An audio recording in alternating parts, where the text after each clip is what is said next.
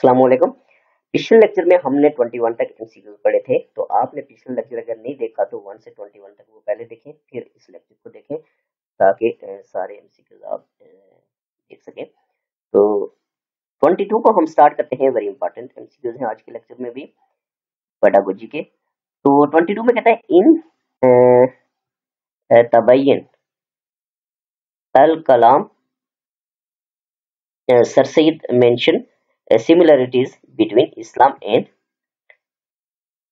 Hinduism, Buddhism या Christianity या Sikhism. 22 का हमारे पास आ जाएगा सी, क्रिश्चियनिटी। ठीक है।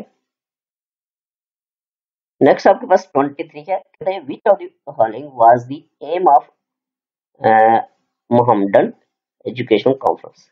ठीक है, मोहम्मदन एजुकेशन कॉन्फ्रेंस के बारे में पूछ रहे हैं कि उसका क्या मकसद था। तो इसका हमारे पास कहता है promotion of the western sciences, इसका प्रोमोशन थी, या improvement of educational conditions of the Muslims, या reforms in the religious education, या आपके पास आ जाएगा all of the above.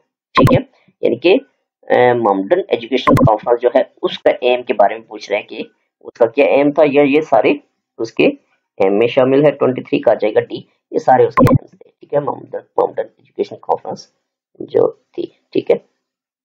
Next 24 है हु ऑथर्ड लाइल मोहम्मदन्स ऑफ इंडिया। ठीक है, कहता है लाइल मोहम्मदन्स ऑफ इंडिया जो है उसका ऑथर कौन था, यानी कि किसने लिखी थी। सिंपल, तो सर सैयद अहमद खान ने, या बी अल्लामा इकबाल ने, या सैयद सुलेमान नदवी ने, या शाह वलीउल्लाह ने। 24, तो 24 का आपके पास आ जाएगा ए। ठीक है, कि सर सैयद अहमद खान जो थे ये इसके ऑथर थे।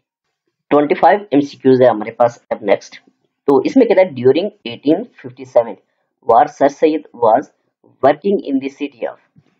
तो ए बनारस, बी बिजनौर, या सी दिल्ली, या डी लखनऊ।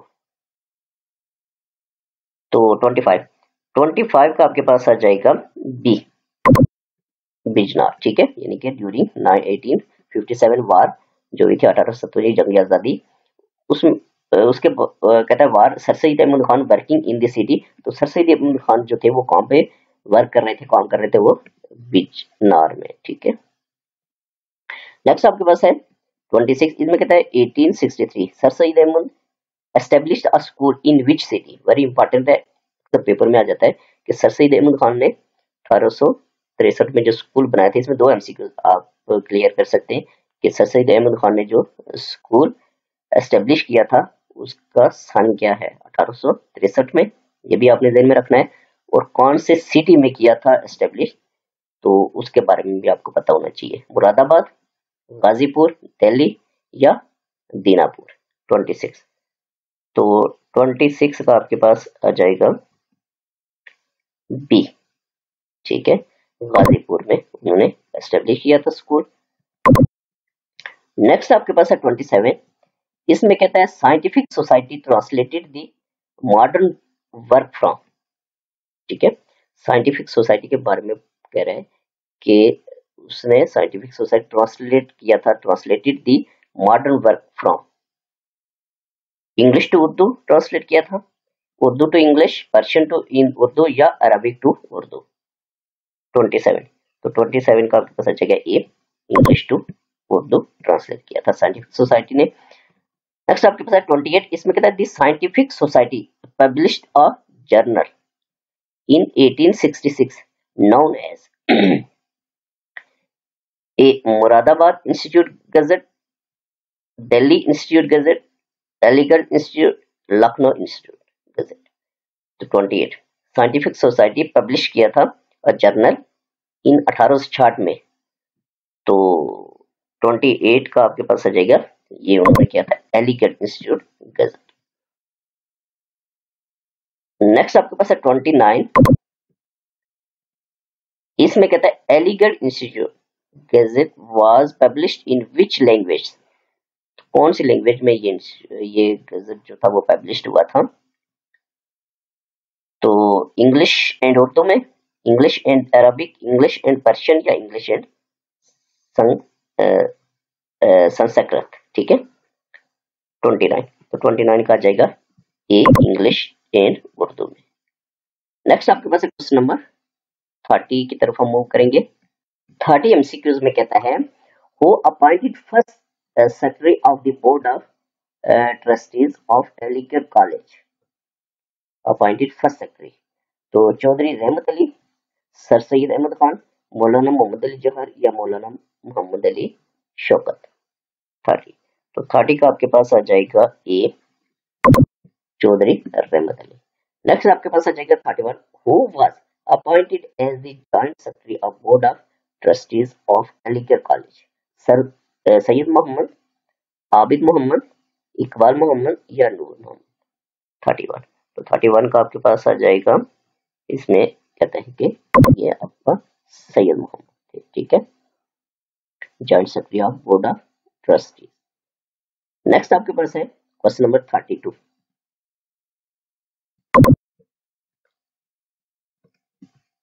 32 में कहते हैं who said the Congress was mainly a Hindu body which can never be sincere to the Muslims, किसने कहा था कि कांग्रेस जो है वो प्योर हिंदू की जमात है और मुसलमानों के लिए वो सही नहीं है, उनके साथ सिंसियर नहीं है, मुसलमानों के फायदे के लिए वो बिल्कुल भी काम नहीं कर सकती। सर सैयद अहमद खान ने, शाह वलीउल्लाह ने, हाजी शरीयतुल्लाह ने, या मियां तीतू मीर ने। 32, तो 32 का आ जाएगा ए, ये सर सैयद अहमद खान ने। नेक्स्ट 33 है, इसमें कहता है who wrote a book essays on the life of Mohammad, essays on the life of Mohammad किसने लिखी थी। राइटर का नाम पूछा, शाह वलीउल्लाह ने, सैयद सुलेमान नदवी ने, सर सैयद अहमद खान ने, या लियाकत अली खान ने। 33, तो 33 का आपके पास आ जाएगा सी, ये सर सैयद अहमद खान ने लिखी थी। नेक्स्ट आपके पास आ जाएगा 34, who published the magazine तहजीबुल Akhlaq, very important question है कि तहजीबुल अखलाक जो मैगजीन थी वो किसने पब्लिश की थी, सर सैयद अहमद खान ने, दादू मियां ने, या मोहम्मद अली जौहर ने, या मोहम्मद अली शौकत ने।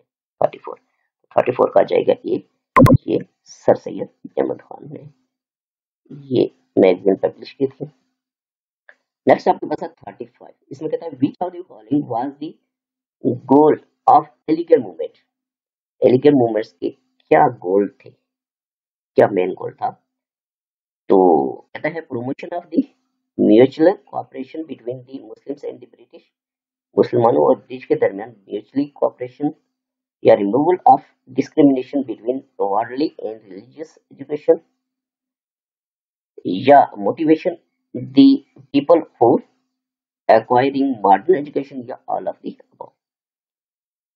तो इसके जो गोल थे, इसके गोल में या इसके जो एम्स गोल्स थे, इसमें ये सारी चीजें थी, इसमें इनके दिया जाएगा। नेक्स्ट आपके पास क्वेश्चन नंबर 36, इसमें कहता है sir Syed received his early education from his, sir Syed Ahmad Khan ने अर्ली एजुकेशन कहाँ से हासिल की थी, फादर से, मदर से, पैटर्नल ग्रैंडफादर से, या मैटरनल ग्रैंडफादर से। 36 का जाएगा डी, मैटरनल ग्रैंडफादर से सर सैयद अहमद खान ने अर्ली एजुकेशन हासिल की थी। नेक्स्ट आपके पास 37 है, इसमें कहता है which of the following was the motivational force for the beginning of Aligarh movement, कहता है which of the following was the motivational force for the beginning of Aligarh movement, Aligarh movement के बारे में पूछ रहे हैं कि अलीगढ़ मूवमेंट की बिगिनिंग जो थी, फोर्स फॉर द, इसकी मोटिवेशन जो है वो इसके बारे में पूछ रहे हैं कि वो क्या थी, किस मोटिवेशन के तहत अलीगढ़ मूवमेंट जो है वो अब कह सकते हैं कि उसकी एस्टेब्लिशमेंट हुई। या एलिगेंट मूवमेंट स्टार्ट हुई। एक कहता है an independent system of education for Muslim, उसके पीछे क्या काज था कि मुसलमानों के लिए अलग इंडिपेंडेंट एजुकेशन होनी चाहिए, या be economic stability of Muslims, या मुसलमानों के लिए इकोनॉमिक स्टेबिलिटी होनी चाहिए, या सी reconciliation between the Muslims and the British और मुसलमानों के दरमियान रिकॉन्सिलेशन एम था, या आपके पास ऑल ऑफ द अबव, या ये सारी चीजें उसमें इंक्लूड थी। तो ये सारी चीजें इसमें थी तो दिया जाएगा। ठीक है, नेक्स्ट आपके पास 38 है।